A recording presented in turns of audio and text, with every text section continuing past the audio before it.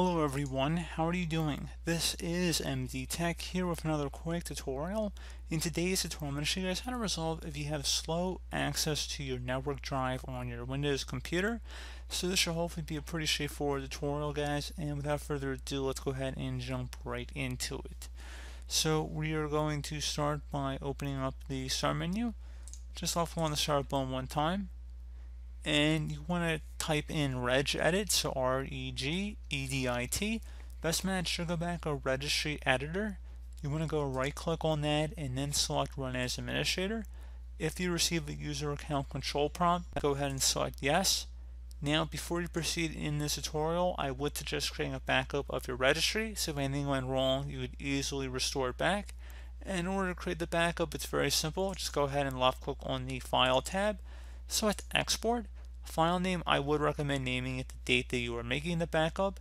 Export range, keep that at all, and then save it to a convenient and easily accessible location on your computer. And if you ever need to import it back in, it's very simple. Just go ahead and select the file and then import tab. And there you go, you just would navigate to the file location. So now that you have made your backup, we're ready to begin. So go ahead and double click on the HK local machine folder to expand that.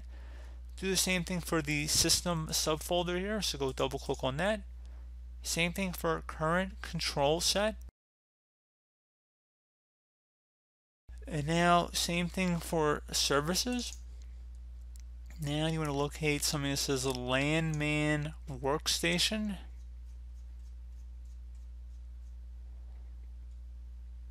Right here. And finally double click on it and there should be a parameters folder under here. Left click on that one time. If you need to pause the video at this point and take note of our file path, it's up at the top of the screen here. Each backslash is a different folder we've gone under up to this point to get to this parameters folder. And now we're ready to direct our attention over to the right side here. And we're going to go expand this one column by going in between the name and the type. And we're going to make it a little wider here. And you want to locate the directory cache lifetime entry. If you do not see one, and it shouldn't take very long to figure that out if you have one or not, we're going to go create it since we don't have one in our case.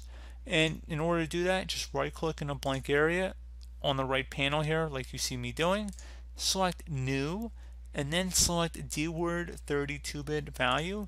Now I'm going to have this up on the screen in the video, or I'm just going to have it really zoomed in so you can see how it's presented here. So again, directory cache lifetime.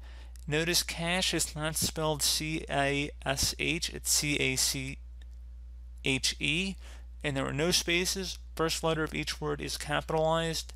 Hit enter on your keyboard once you have it as you see it on my screen. Again, feel free to pause or rewatch any sections of this tutorial if we're going too fast for you. And now we want to go double click on it and set the value data to 0. So this would be most applicable if you already had this value in here and it was a value other than 0, because by default it should be 0 when you create a new dword value. But again, just to be safe, make sure it's set to 0. You can see it in this data column here as well, and set it to OK. Once that is done, you can close out of the registry editor here, restart your computer, and hopefully that should have been able to resolve your problem. So as always, thank you guys for watching this brief tutorial. Do hope that I was able to help you out, and I do look forward to catching you all in the next tutorial. Goodbye.